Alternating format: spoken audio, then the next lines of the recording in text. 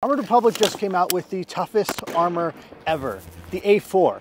It is a titanium steel alloy that uses titanium for its extreme hardness and steel for its extreme durability. But in this video, we're going to see exactly how strong it is and why that's important for the free man. In a second, we're going to get into a field test to show you exactly what the A4 is capable of. But before we get into that, we want to talk about the theory of why A4 is the toughest armor ever. And that comes into two variables. One is stopping power, and second is durability. Let's talk about stopping power. There are two kinds of bullets that penetrate armor most effectively: very fast rounds and rounds with a very high kinetic energy. And so when we built the A4, we wanted to make sure that it stopped both of these types of threats easily. This is M193. It is a 5.56 55 grain full metal jacket round. It is often tested at 3,250 feet per second, which means that it often is able to cut through plates like a knife if they're not built to stop it. So we needed to take this into account. Additionally, we have the M80A1, which is the big brother to M80 Ball, a very common .308 round. The difference is that not only does it have all of that mass of the M80 Ball, but also it has an enhanced steel penetrator, which makes it even harder to stop. Ceramic plates are often capable of stopping M80A1, but they struggle with that energy transfer from the fact that there's so much mass going into this penetrating the armor. So when the A4 is built, we wanted to make sure that it had the capability of stopping fast rounds and high kinetic energy rounds. But we also needed to make sure it was durable, which means that it can take round after round, it can take abuse, you can throw the vest around and then put it on, and you know it will still perform consistently, which is exactly what the steel titanium alloy is capable of doing. Now let's get into the field test. Now, we've already confirmed via independent testing with Energetic Test Labs that this plate is capable of stopping the rounds that we advertise M80A1 and M193. However, we want to show you on video so as to illustrate two things. One is that it has that stopping power, including after many hits, and then additionally, that the backface deformation means you will not have a heavy energy transfer into your body, which is really important. It is great to stop the bullet, that's the top priority, but if it transfers all that energy into your body because the back balloons and hits your body, then that's going to be harmful still. So we want to make sure that those two things are addressed. One other thing that we want to test in this video is the fragmentation effect, which obviously is something that you hear a lot about on Reddit, for instance. And people think that it's going to be very similar to that of a steel target out on the range, where it's just going to explode in all directions. But that's not the case for two reasons. One is the frag lock, which even in base coat helps to redirect that fragmentation away from you. And then additionally, wearing a plate carrier, it's going to be very different than if you just have a raw piece of steel. So let's go ahead and take a look.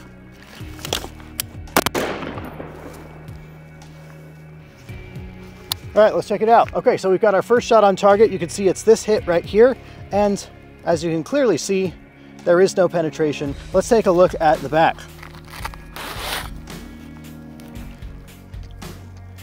As you can see here, there's basically zero backface deformation, which means that this plate is not getting deformed by the round, it's staying steady. So that's one hit here, one hit here. Now what I'd like to do is try and get a hit somewhere around there so that you can see the full scope of multi-hit capability of the round. The plate, that is. I also want to make a quick note about the fragmentation pattern. As you can see, this is a base coat. This is the minimal level of fragmentation protection we offer, and you can see it's very effective at its job because it tore through these fibers here and it went straight out, but it did not spread across the plate carrier, which means, imagine you get hit here, you're going to see the same thing, and that's exactly what the goal is, to hit it somewhere near the center so as to illustrate that. But again, this is a totally overblown issue in the industry right now, this fragmentation concern, and ultimately it's also not something that's going to be unique to steel. If you've got a ceramic plate, it's going to hit that hard surface, the bullet is going to have fragments. And so the base coat, the buildup coat, the carrier, those things exist so as to mitigate that fragmentation. I got one more round of M80A1 that I want to put in this target, hopefully a little bit higher than the last shot, so that we can see something in the middle. This should accomplish. Let's check it out. 1, 2, 3.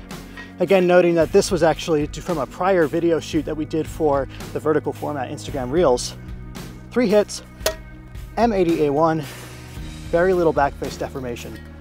You can see this plate is really built pretty strong. Another note really quickly here is you can see the fragmentation pattern is the same as it was. There's a circle here, dissipating outward. Now, this is really interesting to note. This is a bare plate carrier. A lot of people try and test armor with no plate carrier at all, and that's pretty silly. This is a plate carrier. It's got nothing on it. If you've got mag pouches and stuff like that, that's gonna further contain the fragmentation, and again, it'll just be a non-issue. Now we're switching to 5.56, and I wanna make a quick note. Switching from an AR-10 to an AR-15, the weight difference is so insane. The ability to move this around nimbly is so crazy. If anyone advocates for a battle rifle setup as opposed to a carbine for warfare, they're crazy. That's all. All right, we're shooting some lightweight 5.56 223 style ammo here. One quick note is this is gonna be a way weaker test out here on the field just because my barrel is not long enough to mimic those speeds that we're gonna get from the energetic test lab reports, which you can see on the site, but we'll just shoot it to make a point.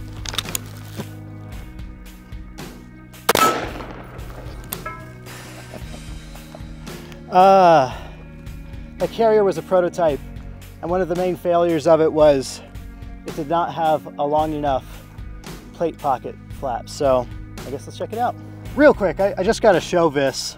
You can see here the difference between M80A1 versus little 55 grain bullets. It's crazy, it's silly how much impact there is from these in comparison to this, but at the same time, of course, it's way easier to carry a bunch of this around and to shoot it. And obviously, the plate did great. Fragmentation is in the exact same pattern as before. You don't see it even after multiple hits going like this and starting to, blow up his neck or something like that. You can see the tags on the carrier for notes to make about the changes, one of which was, don't make it fall out the bottom. Make sure that your plate carrier is built professionally by people who know what they're doing. A lot of people, when they see armor testing, they go, well, sure, but you're going to have all of your lens exploded and everything in your body is going to be dysfunctional because of the impact of that round. Now, the lack of backface deformation actually illustrates that that's not very much the case, but we wanted to have a little bit of an illustration by taping this egg carton here, used egg carton. Sadly, there's no fresh eggs in here because who can afford that in this economy? And I'm gonna try and tape this all around this dude so that that will be like a vulnerable portion of his body.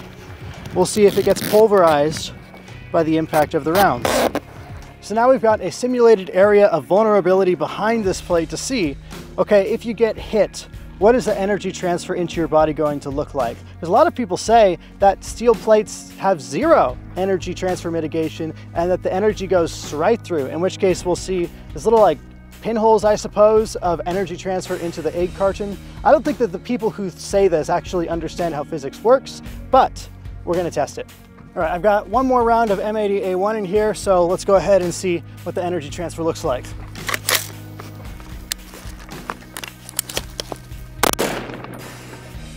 Let's try a few more.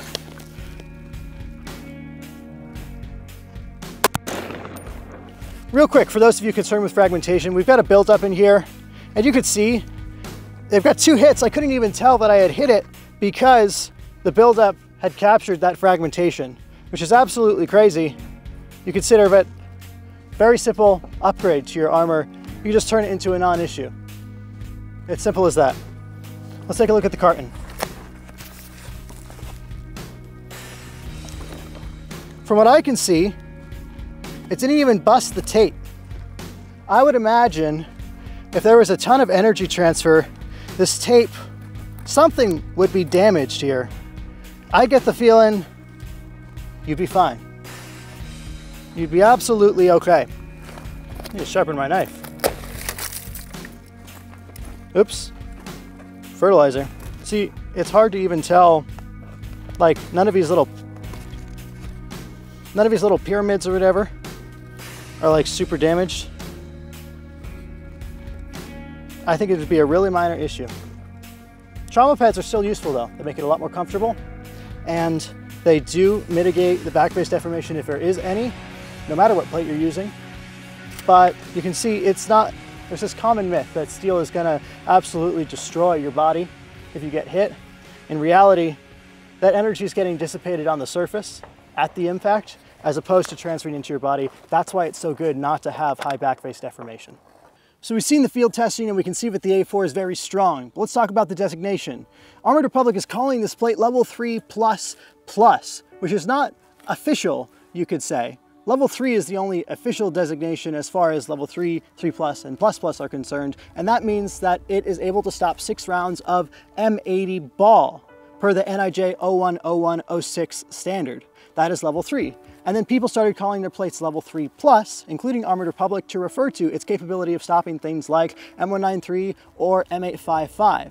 Now, we could have just called the A4 level 3+, because anything beyond level 3 you could say is technically included there, but we thought it didn't get the idea across of just how strong this plate is, hence the second plus, to address the fact that it is capable of stopping not M80 ball, but M80 A1, which is significantly stronger. In effect, the A4 is as close as you can get to a level 4 rating without being level 4. Level 4 refers to the ability to stop M2AP, an armor-piercing 30-06 round designated as black tip. Now, should we make a level 4 steel plate? The problem is it would have to be exceptionally heavy, exceptionally thick in order to stop M2AP, and that is a very rare round. This plate will be able to stop more common versions of 30-06, but M2AP, it's definitely a bit of a unicorn, you could say. Level 3++, we made this designation so as to indicate it's going to stop not just the common rounds, but also all of those really rare rounds, but not necessarily every single round you could possibly face. The final point of analysis I want to cover is, why is it important to have higher stopping power? Because, as we noted before, M80 ball is a lot more common than M80 A1. Well, this is something that actually encapsulates what I think is very important to a free man, a prepared citizen, which is that we have many enemies. We have various disaster situations that we have to prepare for, including ones that will require conflict and protecting our families. And our enemy is unknown. We do not know what people might have out there. And so having a stronger plate is a form of insurance against all sorts of different threats. Now, when you take into account how lab testing is normally done, it's normally done in a worst case scenario kind of style. So it's shot dead on at a very close range. And that's all very good. All plates are tested like that. But then when you take the A4 plate and the fact that it's got elevated velocities of enhanced penetrating rounds, those things encapsulate such a wider variety of possible threats you could face that it makes you that much more confident when you're entering into combat that your plates will be there to protect you. Finally, gentlemen, I'm not sure if you understood quite how powerful this plate is. So, in honor of old tradition of how we test Armored Republic plates, we're gonna mag dump into it.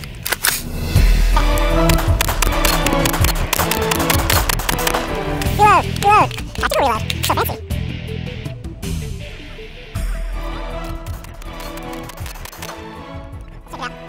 What are the 3 things that composite plates really struggle with? Lots of rounds, rounds close together, and backface deformation. Let's take a look at the A4. We got lots of rounds. Absolutely no issue. M80A1, M80A1, M80A1, tons of 5.56 style ammo, and you can see even some really close rounds even stacking, and there's absolutely no issue. On the back, you can't even tell it was hit. Such little backface deformation. What you gonna do? A4 is just too strong.